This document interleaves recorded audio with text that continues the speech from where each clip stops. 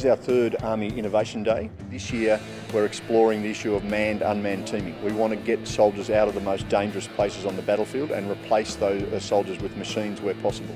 We have to be able to innovate faster than our adversary. We have to be able to adopt technology that is available quickly, and that means we've got to do two things. We have to innovate with technology, but we also have to innovate with our acquisition process. We have to get stuff in soldiers' hands faster.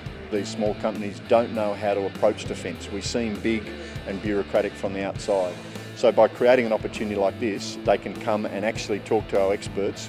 Some will select for further evaluation, some will get feedback from us about how to improve their product, but they are usually very, very grateful for having the chance to understand us and get close enough to talk to us.